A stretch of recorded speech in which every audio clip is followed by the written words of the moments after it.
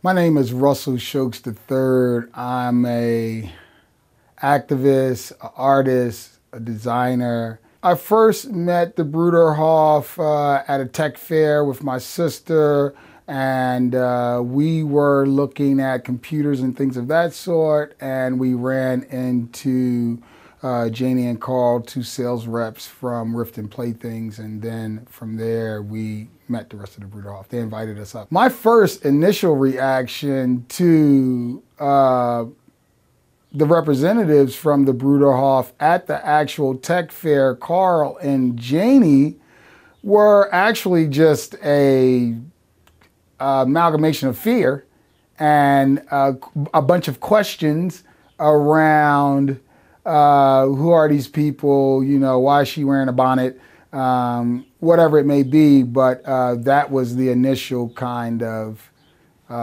take on the Bruderhof. And it was just two people as their representatives, but that was the take I took. Well, I was surprised that it was a full-on community, which I didn't expect. Janie and Carl didn't give us any clues about what we were getting into, who we were coming to visit, that there was a religious base, anything like that. So when we came, and there was a lot of people just looking to meet you, looking to embrace you, looking to bring you in, looking to serve you, looking to give you a glass of water, or looking to have dinner with you or lunch, or just looking to show their ability to be humans and possibly your friend.